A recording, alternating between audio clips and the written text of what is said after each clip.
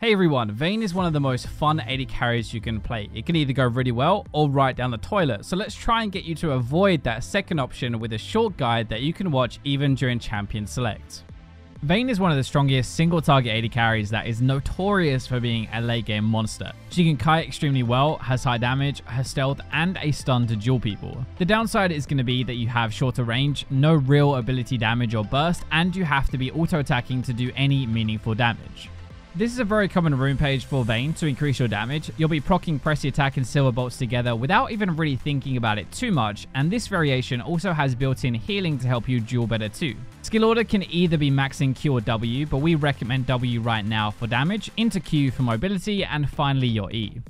When it comes to items for Vayne, first of all you have your mythic ones. Now Kraken Slayer gives you another 3-hit passive for bonus damage and also means all of your other items give attack speed. You could also use the Immortal Shield Bow that gives pretty good damage but more lifesteal on a shield when you drop down. That makes you tankier but less damage overall. When it comes to attack speed, you have a few options, but Phantom Dancer gives you that attack speed and kiting, which definitely helps you stay alive, and then Rage Bait can be a pretty good option for more percentage health damage and Kraken Slayer damage. You've also got Infinity Edge that is going to be core for almost all crit builds just because it's such a huge damage boost, and Blade the Ruined King that gives you more damage and healing, especially, which is really good with the Rage Blade. If you want healing reduction, you've got your Mortal Reminder that applies Grievous Wounds, which can be really useful, and then for defensive items you have things like Guardian Angel versus Burst or Assassins and Mercurial Scimitar versus Crowd Control. When it comes to easier lanes, Vayne can actually bully champions that have weaker lanes by trading often with her Q and Silver Bolt procs, or she can simply outscale champions like Kalista later. Against hard lanes, you're going to struggle a bit more if they have better range or normally burst damage. You should try to use your Q to tumble away after CSing, or try to avoid being poked as much as possible so you can't be burst down and killed. Vayne is going to do best with enchanters normally who can buff and protect her, so champions like Lulu and Yuumi are exceptional in teamfights that protect and increase her damage too. The other side to this can be Nami and Janna, who also do that, but they can help a little bit more in the lane phase with their own poke or heals and shields to keep you CSing and getting gold for longer. So in the lane phase, how you use your Q really depends on the lane. In easier matchups, you want to trade by using auto attack, Q auto attack to proc your passive. In harder lanes, you want to walk forward to CS and then Q backwards afterwards to not take any return damage and not get poked down. For a very expensive but really good trade, you can use auto attack QE to your target, which will proc Silver Bolts and send them flying backwards, unable to return any damage to you.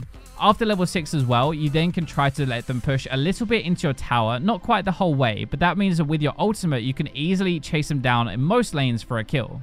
When we get to teamfights, you want to use your stealth to kite as much as possible, changing directions with your Q to duke opponents, and that's going to be key. Vayne is an absolute tank shredder, so usually you're just going to be hitting the closest target, burning them down as fast as possible, and then moving on to everybody else. Vayne's short range can sometimes make approaching teamfights a bit difficult as well, so often you can maintain this kind of position at the edge of a teamfight and wait until enemy cooldowns have been burnt, health bars are lower before you really push in aggressively. Vayne's damage is also heavily reliant on her Silver Bolt, so you want to make sure that you're proccing that over and not switching between targets too often, otherwise your damage is really going to suffer. If you're feeling spicy, you can also try to hunt down opponents mid to late game. As long as you land your condemned stun, you're going to win most of those duels. So finally we have some tips and tricks. Now you should always try to avoid using your tumble your Q straightforward. It makes hitting any crowd control or damage very easy, so instead just tumble at an angle forward to chase.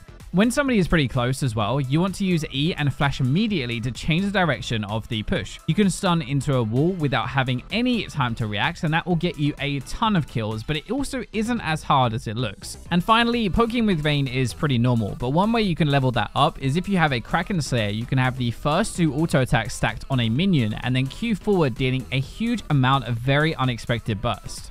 So that wraps up a short guide on how to impress everybody with your Vayne. Good luck on the Rift.